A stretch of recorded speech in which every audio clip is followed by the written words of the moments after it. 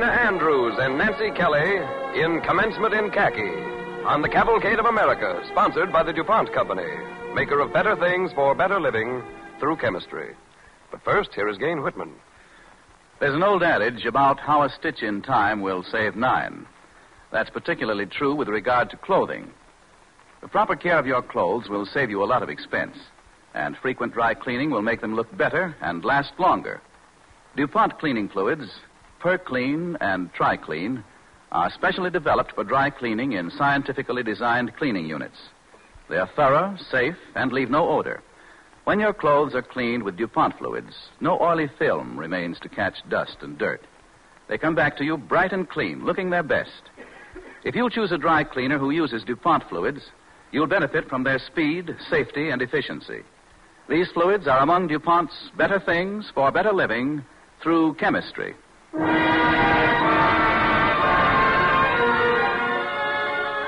The DuPont Company presents Commencement in Khaki, starring Dana Andrews as Corporal Pete Johnson and Nancy Kelly as Sergeant Alice Romney on the Cavalcade of America.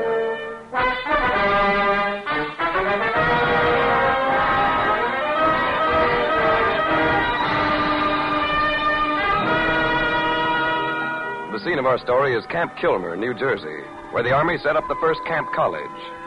In one of the barracks, we find Corporal Pete Johnson sitting on his bunk as his friend Simon Kramer comes in. Hello, Pete, old Pete. Well, if it is my old friend Sam Kramer, how are you? Huh? Hey, you just seen me an hour ago. I know. Where did you disappear after chow? I thought we were going into New York. Pete, you was a previous professor at the University of Wisconsin. Only an instructor, Sam. I told you that. I was still working for my Ph.D. when I was drafted. Okay, but you were still a teacher, right? What about it? Well, because you was one, I figured you might know all the lowdown about this here Kilmer College. Well, it's not a bad idea, only I don't think it'll work out. Give me a reason. Look, how do we get on this subject? We'll miss the bus. Give me a for instance, baby.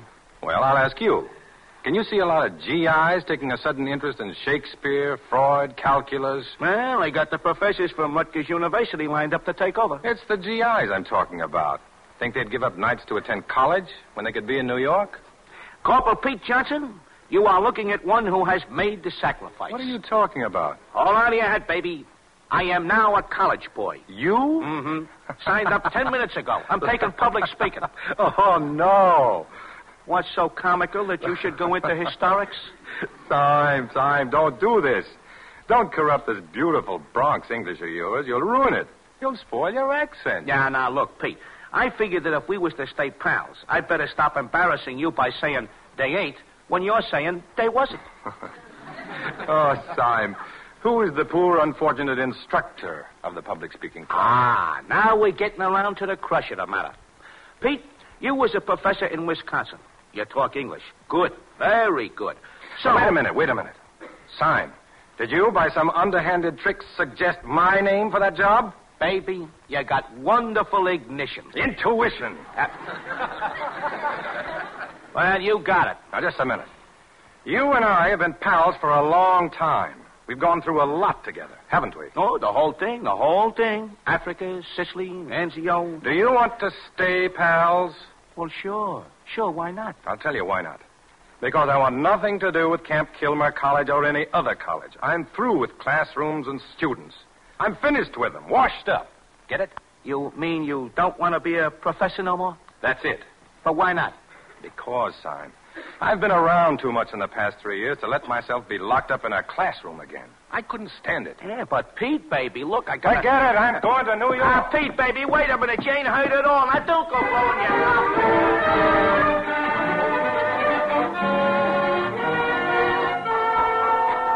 Now, look, Pete, you could kind of just run up and see Captain Waters now for a couple of minutes. I kind of promised him you might. How about it, baby? Get away from me. I smell a rat. You're too enthusiastic about this. You're too anxious to get me to see Captain Waters. Why? Pete, there ain't nothing at all. Hey, wait a minute. Wasn't there a 3-day pass offered for every suggestion accepted? Pete, are you standing there suggesting that I put up your name to get a crummy 3-day pass? You'd put up your own grandmother on the auction block if there was any advantage in it for you. You're hurting my feelings. I'd gladly hurt your head if there's such a thing were possible. You did do it, didn't you? Now, baby, it just come to me like, that I you should... could get a 3-day pass by throwing me to the wolves. Syme, someday I'm going to kill you. I'm going to cut your throat with a dull knife so it'll take a long time. Dear, dear, how bloodthirsty. Huh? Good evening, Corporal Johnson. I see your temper hasn't improved any. What's the matter with you? Well, nothing. Nothing at all, Peter. All the trouble seems to be coming from you. Now, look here. I don't know who you are. Oh, you don't? You don't? Oh, your memory is as short as your temper, isn't it? Yeah, he's always like this, Sarge. I see. Well, you try pouring water over his hot little head. It's been so nice seeing you again, Peter. Who the devil was that? A whack. I can see that, you idiot. But who is she? I don't know, baby, but if I ever saw a dish like that, I'd have a better memory than you got. Now, never mind her. What about you and that pass? Okay, I'll own up to it. But I did think it was a good idea even without the pass. Oh, shut now, up. look, please, Pete, please, for a pal, just go see Captain Waters, huh? This ain't gonna hurt. All right, Syme, I'll see him. You'll get your pass, and I can still refuse to do it. Baby. Right this way, Professor. The captain awaits your presence.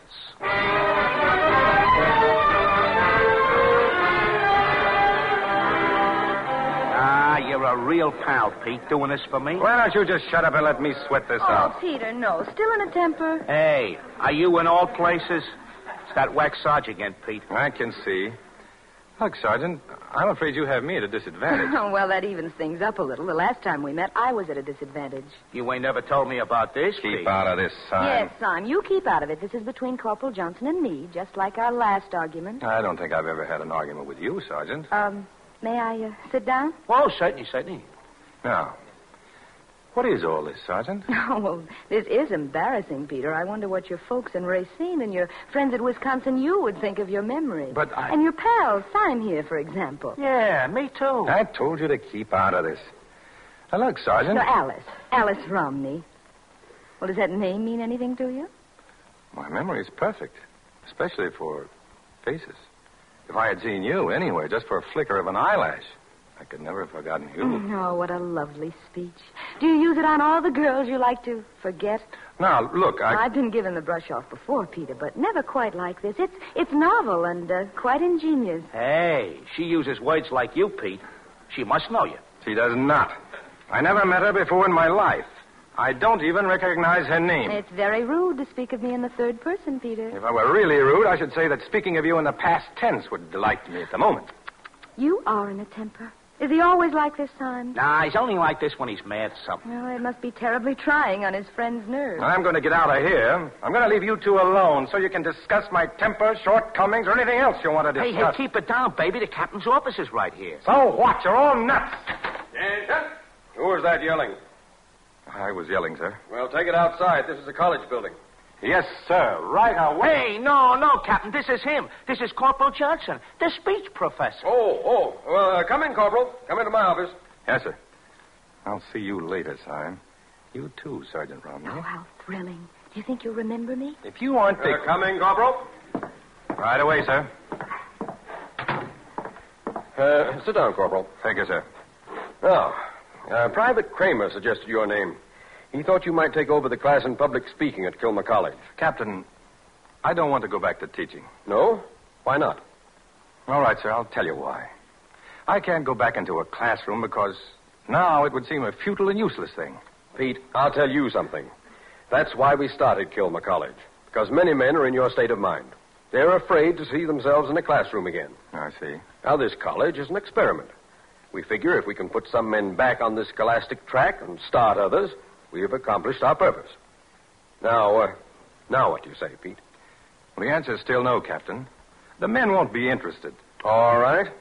If 15 men register for a class in public speaking, will you take it over? Why, 15 is a fairly high number, Pete. Most of the men want languages, accounting, business administration, English. All right. If 15 men register for the class, I'll teach it. Good.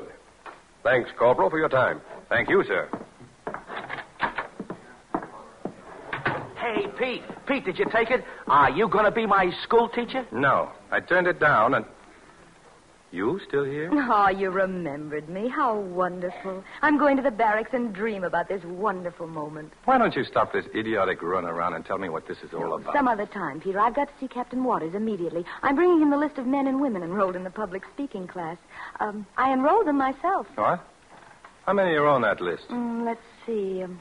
14. 14. Oh, 15, really. There's one more. Me.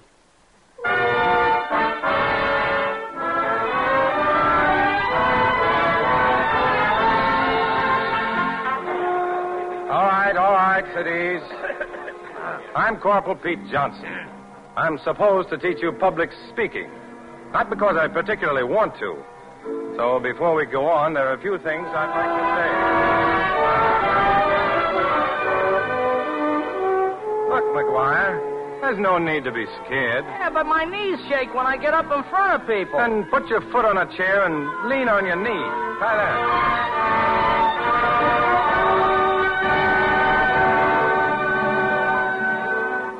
At first, my folks lived in, then they moved to Michigan, and I was drafted in I wanted to be a paratroop. There was a guy... No, Sergeant Bohawk. I've told you a dozen times to think of what you're going to say before you get up. Get right to the point.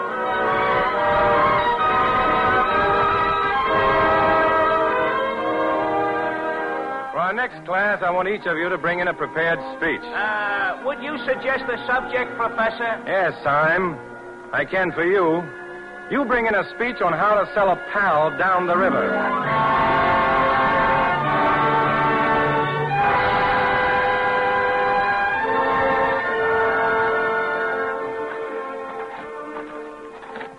Really, Peter, I enjoy your classes. And you really aren't a bad instructor. Why, thank you, Sergeant Romney. Why don't you just call me Alice? I call you Peter, you know. I do know. But then you claim a past friendship. Let's sit down here. It's such a lovely night. Okay. What are you thinking about, Peter? Oh, I'm just wondering if any of those guys are getting anything out of the class. Out of anything here at Kilmer College. You don't think so, do you? Frankly, I don't see how they can. Well, Peter, you're too intelligent to be bitter. Oh, it's not bitterness, Alice. I'd say it was more like a gentle cynicism. And cynicism isn't worthy of you either. And it isn't that either. Look, Pete, it's going to be an awfully small world. Smaller than it's ever been before. And people are going to be closer together. So, what's your point? Well, my point is that you, I, Syme, little Tommy McGuire, Sergeant Bohawk, all of us, we've had our perspectives changed. War, perhaps. Maybe we've developed a protective cynicism, but it's cramping us. And we have to do something to break out, to see the world again in relation to other people, strangers. Kilmer College will help us do that. By giving a class in public speaking? Oh, no, Pete, by giving a class in human relationship. Each class will do that. You have something to offer. You think so? Oh, I know so. Want to know something else? What, Peter? You're a rather pretty girl in a splendiferous sort of way. We weren't talking about that, Corporal. I know. I changed the subject. Alice, how about going into New York tomorrow night? Maybe a show. Oh, I'd love it, Peter. Swell. I'll tell you what, we'll miss Camp Chow. I know a place on 48th Street that's... Oh, no, Peter, I can't. Not dinner together. Why not? Oh, but that would mean conversation, Peter, and you know how I bore you. You? Bore me? What are you talking about? Who said you bored me? Well, you did tell me once that I was the dumbest creature who ever lived. Don't you remember? There you go again. Just when I thought you were over that nonsense, you're starting again. Temper, Peter, temper. I'm not losing my temper. Alice, please. You do like me, don't you? Well, if I hadn't liked you, Peter, I'd never have taken the trouble to find out all about you. All right, we'll call it quits for tonight. But I swear that I'll make you talk tomorrow night at dinner. You may be a good instructor, Peter, but you certainly don't know women. What do you mean now? Well, don't you know, Pete, that the surest way to keep a woman quiet is to try to make her talk?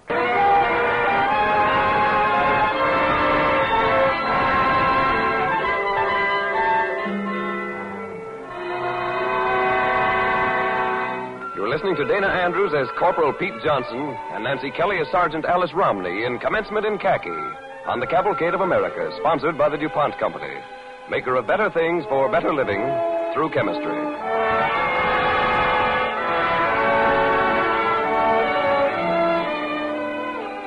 Corporal Peter Johnson has taken over a class in public speaking at Kilmer College.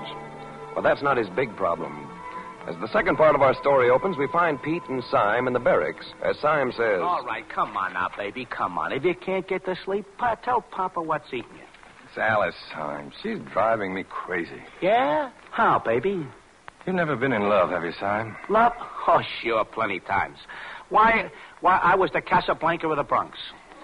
Casanova, Syme. Well, I was good. But Alice, she knows all about me. She won't tell me how. She swears I called her a dumb little scarecrow. Ain't that a dirty shame? Oh, Syme, the only dirty shame is that you're still saying dirty after 6 weeks in my class. Murder, ain't it? Shut up. Now, look, baby, don't go getting hot at me, because I ain't needling you, am I? It's that dame. I'm in love with her, Syme. Is the feeling pari-mutual? I don't know. Well, what's the matter? Ain't you told her? Every time I get around to it, she brings up that mysterious quarrel we had. Yeah. Well, I could see how that would chill things a little. Yeah, it's like a shower of cold water. Telling you, Syme, something's got to be done. Say, you got it right over the head, ain't you? All right.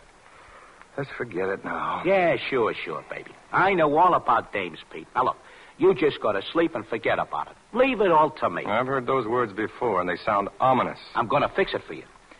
Sure. I'll go to sleep. Dames. They got hearts like statues. I'm going to fix it for Pete. I sure am.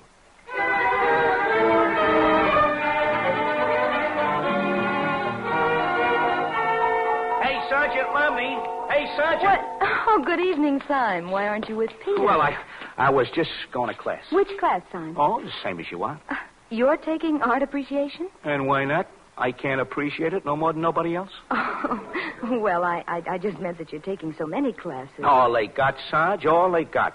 Because, like the captain says, never have so many needed to know so much. Have you seen much of Pete lately? Yes, quite a bit. Why, Syme? Well, he's a swell guy, huh? Oh, he's very nice. Yeah. Now, look, suppose there was somebody who was making a monkey out of him. Who's doing that, Syme? Oh, nobody. I was just saying, supposing there is. Pete, he's a great guy. Him and me is pals. Yes, I know you are. He talks about you a great deal. Yeah. And now, if there was somebody making a monkey out of him, what would you do? Well, I'd say that if he had it coming to him, it'd be a very good thing. Mm-hmm. Even if, if Pete was kind of soft for the day, I mean the one that's been doing the needling? Syme, is Pete fond of the person who's making a monkey out of him? Oh, up to his ears. Does he talk much about this person? All the time, Sarge, all the time. Oh, Syme, you're a very nice person, too. Huh? You're wonderful, Syme. You're the most gorgeous, the most precious person in the world. Hey, Good night, Syme. now, I'll see you tomorrow. Well, how do you like that? Making a monkey out of Pete and then making a play for me. His best pal. Okay, baby. I'll fix your clock.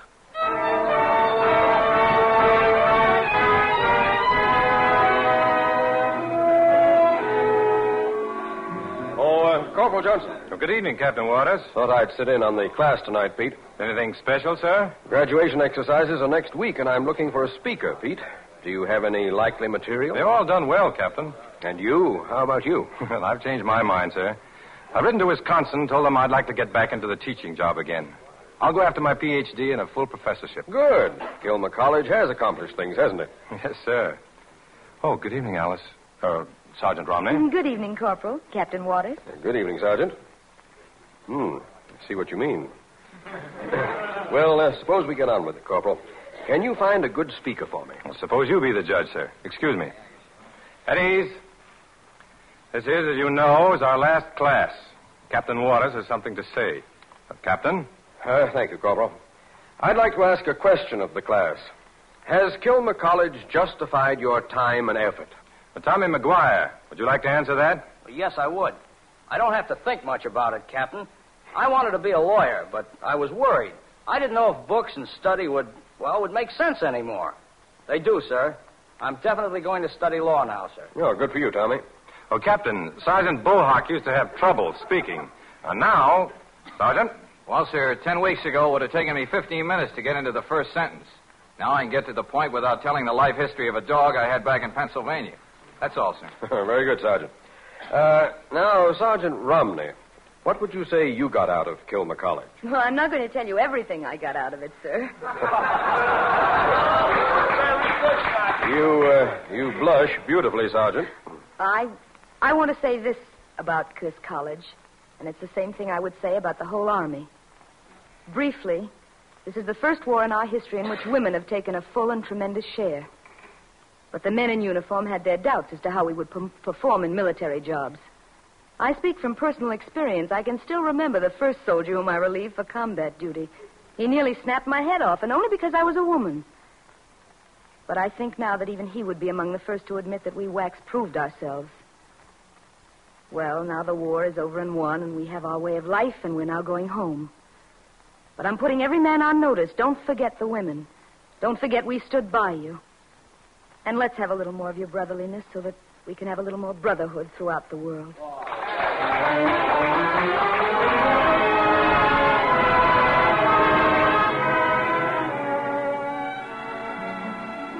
You were terrific, Alice. But when you spoke back there in the class, you seemed to be talking right at me. Oh? Did I?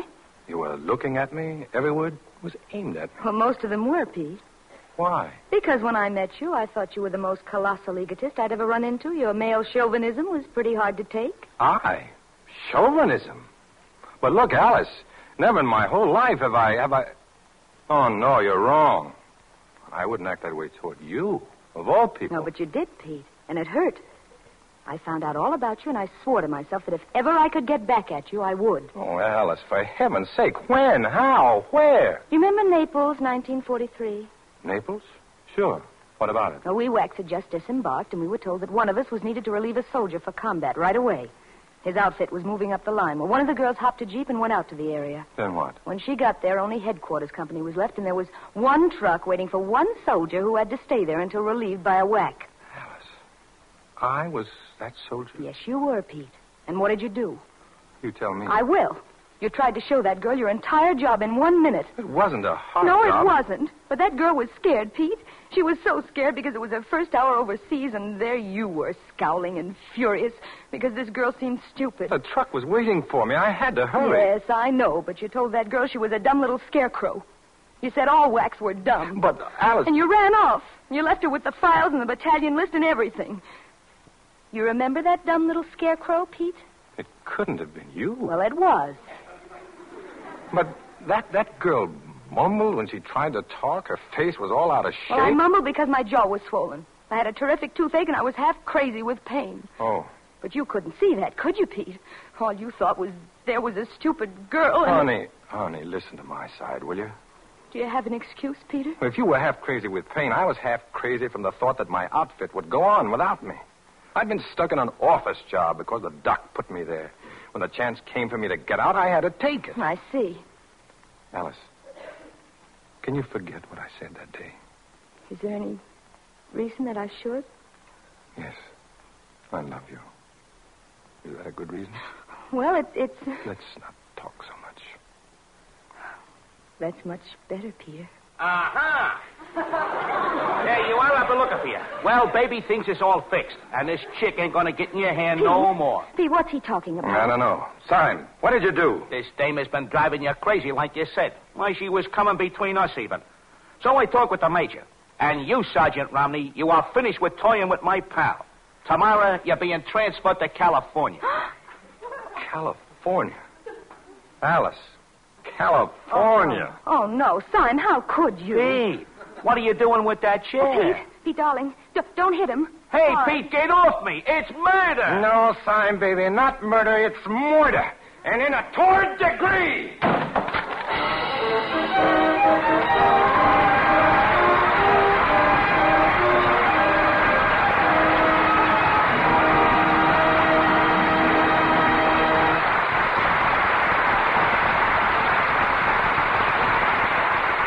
Dana Andrews and Nancy Kelly will return to our Cavalcade microphone in a moment. Now, here is Gain Whitman. Low, wide buildings, hundreds of yards long, with tremendous doors, were speedily built by American engineers to increase production. These were the vast factories in which America built the tens upon tens of thousands of planes demanded by war in the air. Down the production lines inched the slow-moving fuselages, fed every few yards by tributary streams of sub-assemblies. Off they stretched into the distance as far as the eye could see. And, as far as the ear could hear, there was a roar of pneumatic riveting hammers. But there were tight, cramped places in the tail, in the wings, where air hammers couldn't reach, and patent fasteners had to be used. One day, astonished riveters heard a new sound. Riveting? Yes, it was riveting, all right, but the sound was different. It was the ping-ping of explosive rivets. Where there wasn't room enough, where a man could work only from one side, the new rivets were simply placed in the holes. A small explosive charge in the shank of the rivet was fired by a heated riveting iron. The shank expanded. The rivet was tightly, smoothly set. Explosive rivets, invented abroad and perfected in the United States by the DuPont Company, were the answer to a long-felt need in the aircraft industry. Now they offer the answer to many peacetime production problems. Metal furniture, assemblies in buses that are hard to reach. There are dozens of uses now. And nobody can even guess how many there will be in the future. For these handy little fasteners that button metal or plastic parts together as fast as you can drop them into holes and touch them with a heated riveting iron will help speed up the production of radios, vacuum cleaners, and other appliances. Explosive rivets are among the newest of the DuPont Company's better things for better living through chemistry.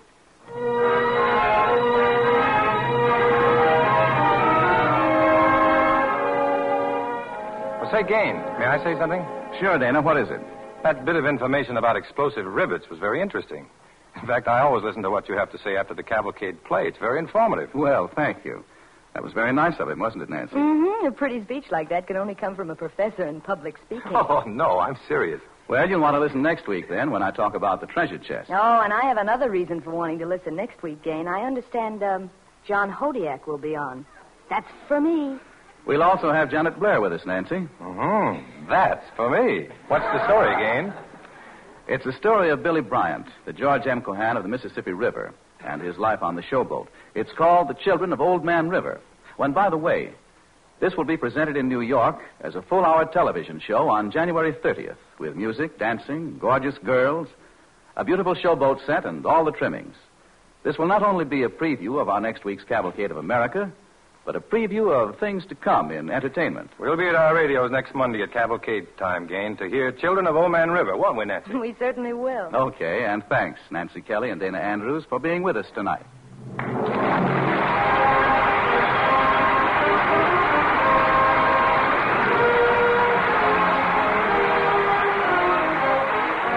Dana Andrews appeared through the courtesy of Samuel Goldwyn and will soon star in the Goldwyn production Glory for Me. Nancy Kelly is soon to be seen in the Paramount picture, Follow That Woman. The music to tonight's DuPont Cavalcade was composed and conducted by Robert Armbruster. In the cast with Mr. Andrews and Miss Kelly were Eddie Marr as Syme and Gail Gordon as Captain Waters. Our Cavalcade play was written by Harry Granick. This is Tom Collins inviting you to listen next week to John Hodiak and Janet Blair in Children of Old Man River on the Cavalcade of America, brought to you by the DuPont Company of Wilmington, Delaware.